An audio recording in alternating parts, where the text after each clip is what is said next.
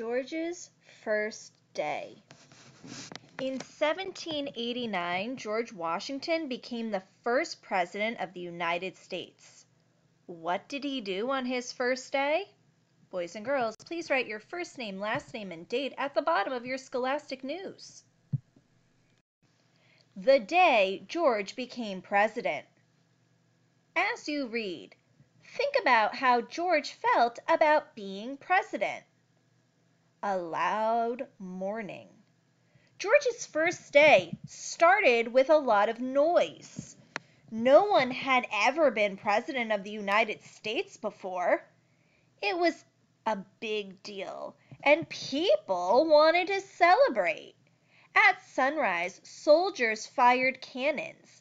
Then, at 9 o'clock, church bells all over the city started ringing. Bong, bong, bong. George liked to get up early, and that was a good thing. Who could have slept through all that? He got dressed. The suit he put on was brown and plain. George wanted to show that he was a normal person, like everyone else. A historic afternoon. Now, it was time for George's inauguration. At the inauguration, the person elected president promises to lead the country. Every president since George has had an inauguration. He started many traditions that presidents still do. George went to a fancy stone building called Federal Hall. He stepped out onto a balcony over the street. Hundreds of people stood below watching him. Then George said important words called the oath of office. He promised to try to be a good leader. Every president since him has said the same oath. The people on the street cheered and clapped. They loved their new president. George politely bowed to them. Then he went back inside to give his inauguration speech. Every president since him has given an inauguration speech. George didn't like to give speeches. His voice was quiet and his hands shook, but he got through it. George may have been nervous, but people liked his speech. Some people were so happy they cried. A bright night. George went home for dinner. He ate all by himself. His family was in Virginia, many miles away. George was probably happy to have some peace and quiet after his busy day. There were many parties that night. George went to a friend's house to watch a grand fireworks show in the night sky. At 10 o'clock, George got in a carriage to go home. He didn't get far. The streets were full of people celebrating. So George got out of the carriage and walked home. Finally, he went to bed. In the morning, he woke up and started his second day as the first president. By Blair Rainsford.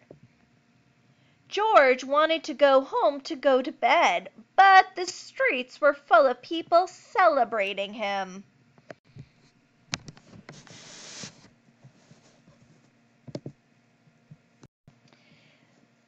The President's House.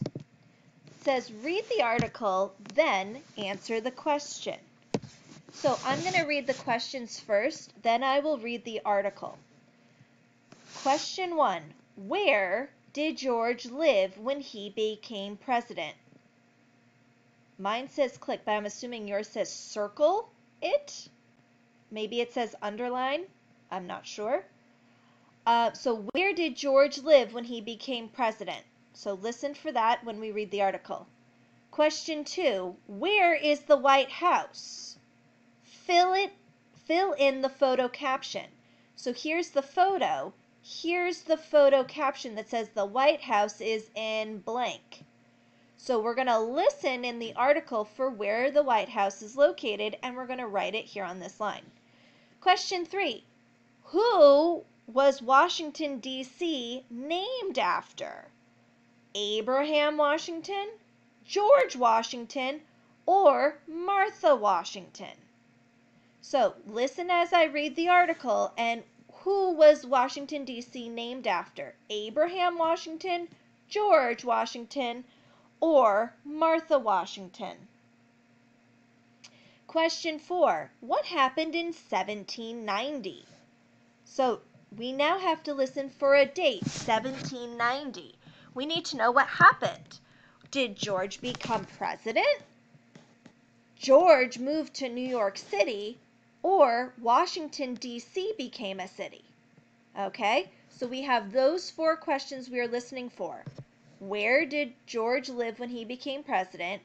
Where the White House is located? Who was Washington, D.C. named after? And what happened in 1790? Here we go. The President's House. Today, the President lives in the White House. It's in Washington, D.C. But George Washington didn't live there. Why not?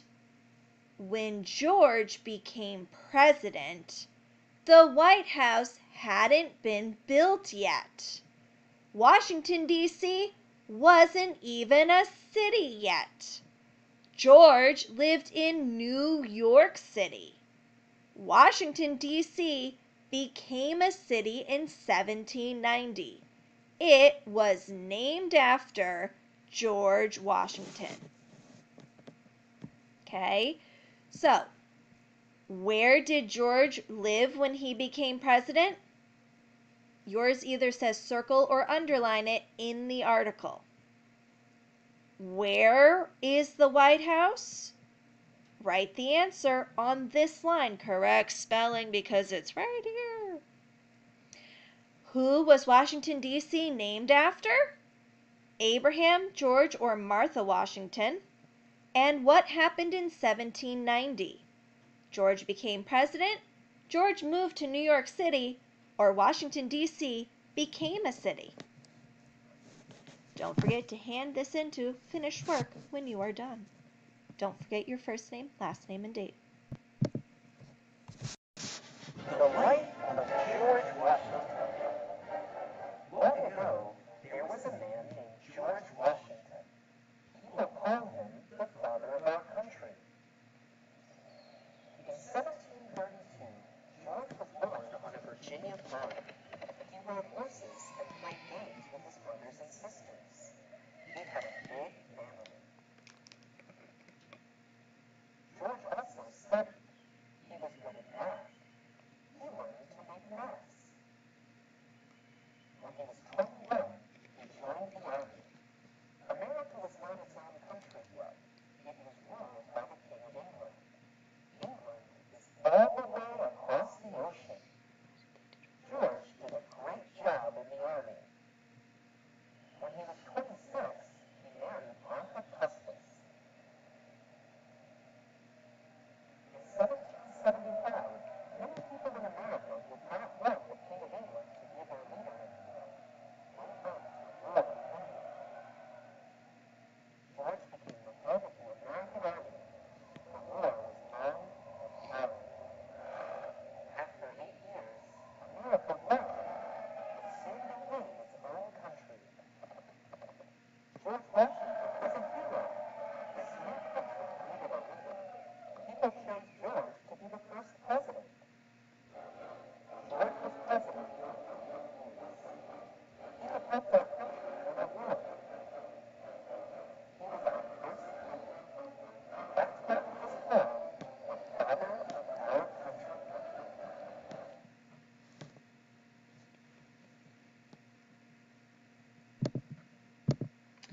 Okay, boys and girls, we are going to do a George Washington timeline.